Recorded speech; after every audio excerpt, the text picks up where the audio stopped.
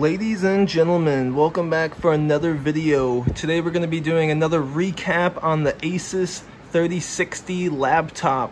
In my last video I showed you how to get the max efficiency, but in this video I'm going to show you how to get the max hash rate. Okay, so in my last video I said that when I put my laptop into silent mode, I could get about 34.4 mega hash, but when I put it into turbo mode, we can get just under 38 mega hash. So we're getting about 37.9 mega hash on this, and we have the overclock set to 0 on both the core clock and the memory clock. Now see, what I found when I put this computer into performance mode, it'll do this weird, unresponsive, buggy thing. See, I have no idea what's going on right here, but I've noticed that it'll mine the entire time while it's doing that. So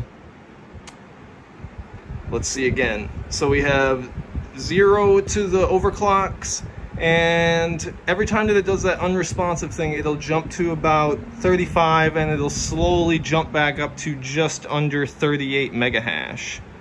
So if you've watched my last video, I recommend doing that overclock to this computer because it is much more stable and it stays at a lower degree. See, on this one, it stays at a steady 70 degrees. Sometimes it'll jump up to about 72. But when you use it in silent mode and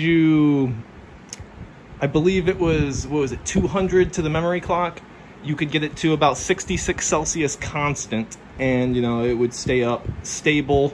It was stable for about 2 weeks for me before I just ran these tests. So I just wanted to do the recap on this, guys, to show you that you can get about 38 mega hash on the Asus Tuf 3060 laptop. If you have any questions, comments, let me know in the comment section. And if you have any better overclocks for this laptop, let me know and I'll give them a try.